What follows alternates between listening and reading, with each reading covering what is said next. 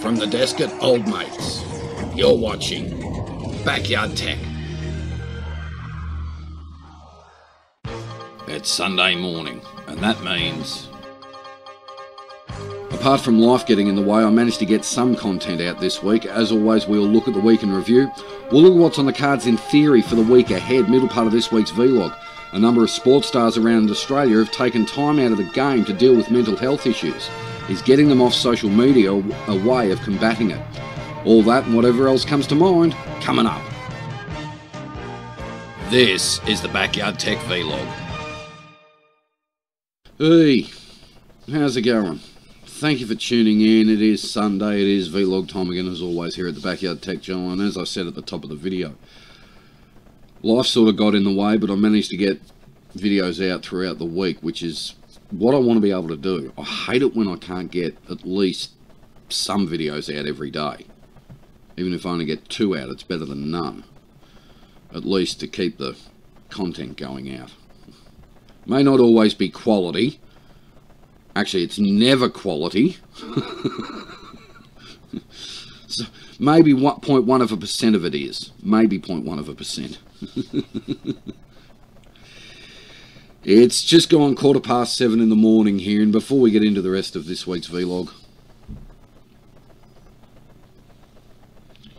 now, as is tradition here on a Sunday morning at the Backyard Tech channel for our vlogs, if you went out last night and decided to double down on the slops and terps because Friday's night's effort wasn't really up to scratch, and you've woken up this morning feeling a hell of a lot less than seedy, so you're really feeling like absolute garbage, then I've got one solution that may take you from feeling like you are in real problem to just feeling seedy.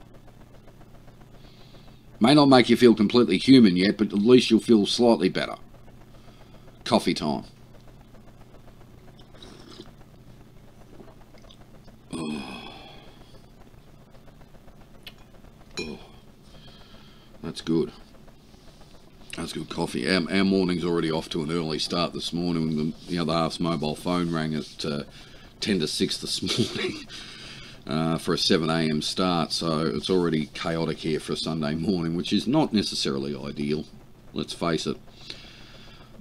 It's definitely not going to be a lazy day today for old mate, I can tell you that right now. Alrighty, let's jump straight into the week in review. And we kicked it off with MX-19 installs from last Saturday week. And all the MXs that I now have running. I think from here on in, as far as old mate's concerned, I'm really only going to run 3 Linuxes. The bedroom laptop's got Farron. Just about every other machine in the house is MX, and my main PC Windows, and then obviously my beloved OpenMan driver. So Farron, OpenMan driver and MX are now old mates, in no particular order mind you, old mates default Linux operating systems. I know I've supported GhostBSD, but I'm so disheartened with Unix now that I'm not even going to touch a Unix operating system. When I finally get around to getting the money up to fix the E server, I'm just going to drop Solaris on it. Gbound 1, Greggy knows my plan. We've discussed my plan. I'm keeping that between the two of us. But apart from that, I'm not going to be looking at Unix operating systems anymore. I'm walking away. I've said that. FreeBSD 13 destroyed me. Utterly destroyed me. So I'm not. That's final. Going on, we did the Q&A and advice video regarding what number plate lights do I run and am I going to put LEDs in it. The answer is I run festoon bulbs, and no, I'm not. And I am in no way, shape or form am I doing a full LED conversion on the thing. It cost me over $1,000 to do it. I got better things to spend $1,000 on. We then took a look at the 2 big Technics speakers that I bought home and discovered they weren't exactly in fantastic condition. We then found 2 replacement crossovers for them. We had our Sunday convos. We had the TBIM promo. We then had a food video from Sunday night. The other half's homemade zucchini, carrot and bacon quiche. It's absolutely a bowl terror of a quiche, that. And I'm not a big quiche fan, but it's bloody beautiful. We then did the news story about another Microsoft stuff-up regarding sending out business-orientated updates to Windows Home and Pro, Windows 10 Home and Pro users, I'm sorry, when they shouldn't have sent it out. More way of bloating out Windows. Then the breaking news video about Google buying Fitbit for $2.1 billion US, and I'm the only one in the world that didn't see that happening. I was quite surprised about that. We then took a look at what is one of my two favourite, I sound like I'm half drunk, don't I? Two favourite Linux operating systems, MX19, the best MX there's been. It's absolutely phenomenally good MX Linux 19 with the 414XFCE desktop. It's quick, it's fast, it's responsive, and look, I know I'm using mechanical hard drives, but it's quick enough for me. I don't need it any faster. I've said this before, I don't need speed, I need stability. If a hard drive takes an extra 10-20 seconds to load a program, I don't give a stuff. I don't need things now. You know, I'm one of these few people around the world. I can actually wait. We then began our Technics speaker restoration series. Part 1, we had a look at the issues with one of the speakers. We had our Monday convos, we had the Tuesday promo. We did the bizarre news story about some of a study's been conducted over in the UK. Apparently some of us have been using our dishwashers the wrong way round. We then took a look at Rosa Linux Fresh R11, and it is a big no from me. I don't like it. I'm surprised. The vitriol I've copped in unpublished comments is off the charts. Those who love Rosa, that's fine, you can love it. I don't. I don't like it. When I compare it to OpenMan Driver, I don't like it. We then got the speaker restoration part 2, looking at the other box, which was in far worse condition. We then did part 3 of the Technics speaker restoration, cleaned out both cabinets. We had our Tuesday convos. We had the midweek update. We had a news video about the Democratic Party over in the US proposing a new federal agency to fight for citizens' privacy when it comes to big tech giants. I then put a video of my opinion on that over on the Patreon page. Don't forget to check the Patreon page out too, guys. We then had a look at an old-fashioned email client for those that like Outlook Express. We had our midweek convos. We had the Thursday promo. We did the bizarre news story that really shocked us, and that was a woman whose ex-partner was able to control everything about her car and phone and everything like that. I then put the discussion video up, and that's garnered quite a few views. I'm quite surprised about that. Why people hate Windows. A lot of interesting comments on that, and there have been a lot of comments I won't publish due to vitriol, language, explicit stuff. I'm not publishing them. But very interesting comments, a lot of feedback on it, and all very valid. We had the Thursday convos, we had the TGIF promo, and then sort of life and NBN got in the way of Friday's content. Managed to get absolutely nothing out other than the promo and the convo. Then yesterday, wasn't that bad a day. We did the news story about Bill Gates and his excuse as to why he believes Windows Phone failed. And in this week's The Weekly Wrap-Up, the other news stuff, I'm going to give you my opinion on that story. We then had the bizarre news about a mystery wave of text messages have left many, many, many Americans completely and utterly confuzzed and baffled. Some of them receiving text messages dating as far back as February. Apparently a maintenance update went south on that. Doesn't surprise me. We then did Technics Speaker Restoration Part 4, and got one box up and running. Sounds absolutely beautiful. Coming up today, we're going to do the other box, by the way, today as well, so that stick around for that. And we had last night's Saturday convos. So there we are. Not a bad week, actually. What I managed to get out. I should have counted that, shouldn't I? 1, 2, 3, 4, 5, 6, 7, 8, 9, 10, 11, 12, 13, 14, 15, 16, 17, 18, 19, 20, 21, 22, 3, 4, 5, 6, 7, 8, 30, 31, 32, 33. So 33 videos out for the week. It's not bad. It's not great. Friday would have obviously given me my 35 videos for the week, but you know, unfortunately life sometimes gets in the guts in the way. I've done it again. Sometimes life guts in the way. Sometimes life gets in the way. Guts in the way? Sounds like you've put your guts in the way of life, doesn't it? Alrighty. Now, as a lot of you are very much well aware, I do have mental health problems. What I have neglected to tell you is for the past 6 months, we've been backtracking a lot of my problems. And this harks back to the days where mental health was not a topic to be discussed. And it would appear as though my anxiety and depression has been there from the get-go. And my ADD, rather than ADHD, but my ADD sort of masked it. And then with the way life's been for me over the past 7 years, it came to fruition.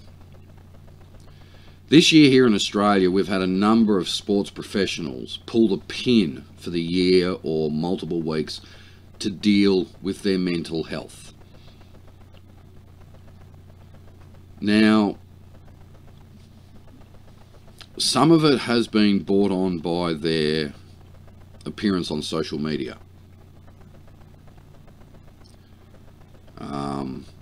For example, and I'm just picking a random example at this, alright? Now, I don't know about the rest of the world, my European viewers, UK viewers, US viewers, Asian viewers, whatever, you can tell me if it's a similar thing. Here in Australia, for example, say you play footy. Aussie rules, basically. We call it footy. My UK viewers are going to have a dummy spit because to them, soccer is football, but we call it football here in Australia, and we call football soccer.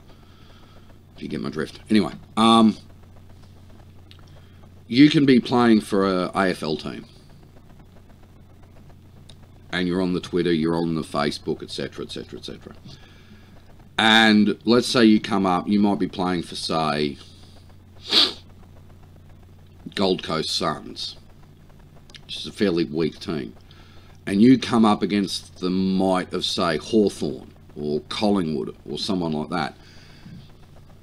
And they trounce you. They absolutely hammer you into the ground by, 10, 12, 13 goals. The vitriol on Twitter and Facebook, etc., against you is off the charts.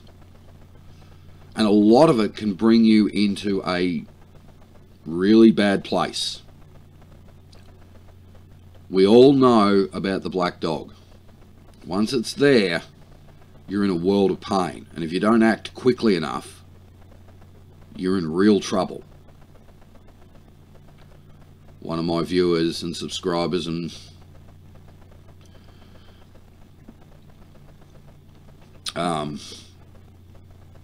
fairly active members of the Backyard Tech community can relate to that. Is the solution for sports people to get off social media to reduce their mental health stress? There's been many conversations about doing it.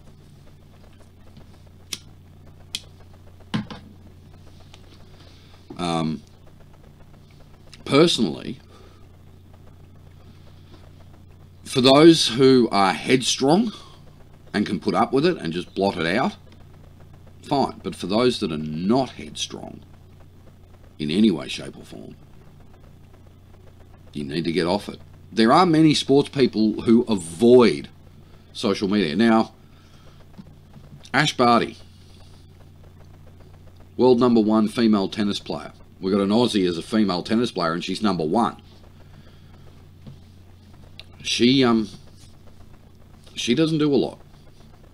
She blots it out. She's headstrong. She's a very strong girl.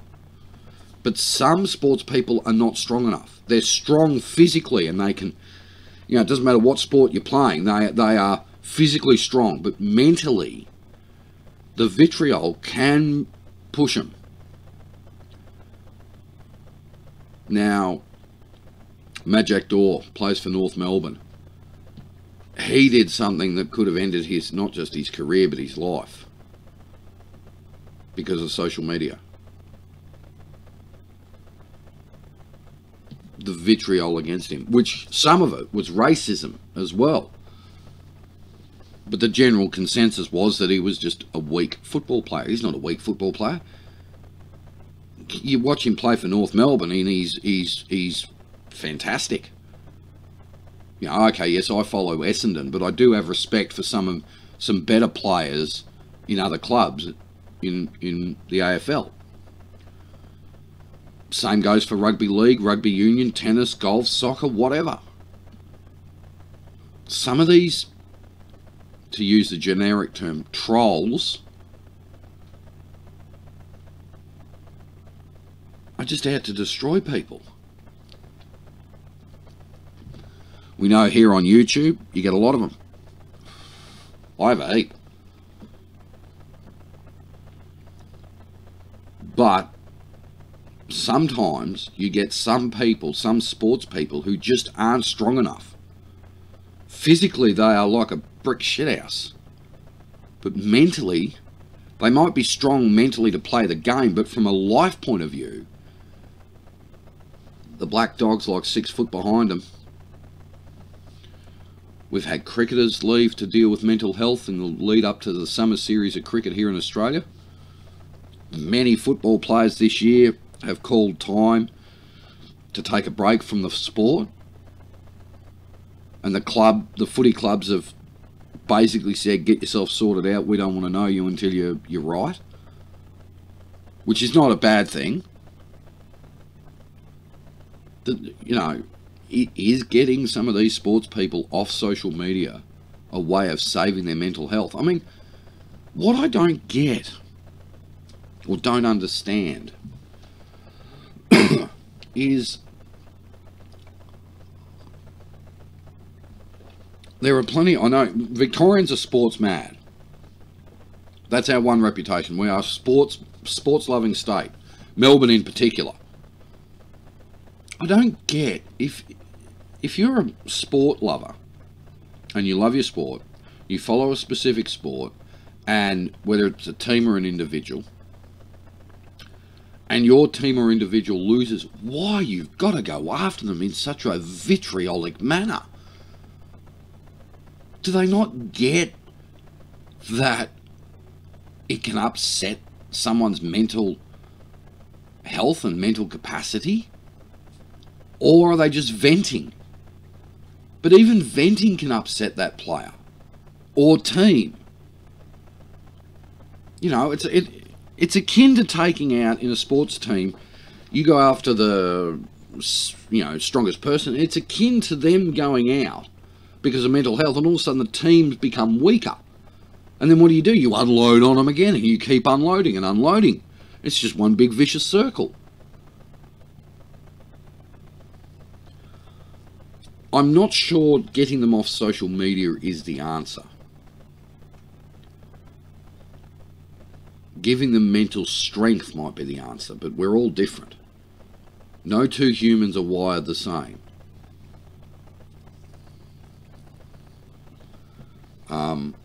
You know, as we've discovered with old mate, I've had mental health problems since the day I was born. Depression, anxiety, and ADD, all rolled into one mental health bubble. They thought I may have been on the spectrum. I'm not, but I look like it because of my coping mechanisms.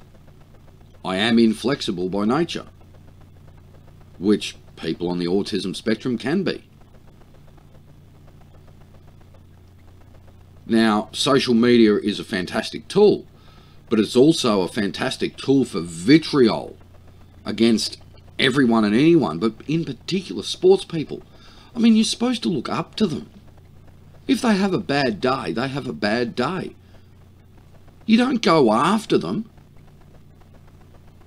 You don't unload and vent on them and then all of a sudden turn around and try and defend yourself venting on them.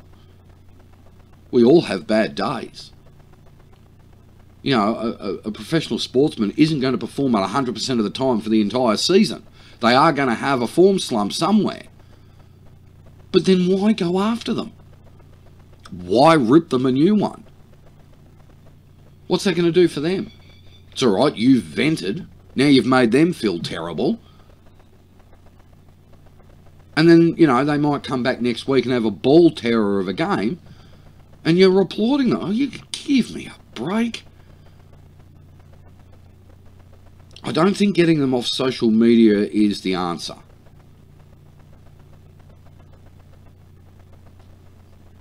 I think training their brain to ignore it might be a better way of doing it. It's a bit of a cop-out type way of fixing the problem, but you know, sometimes you need social media. You need the Twitter, you need the Facebook. You need that to see what's happening sometimes.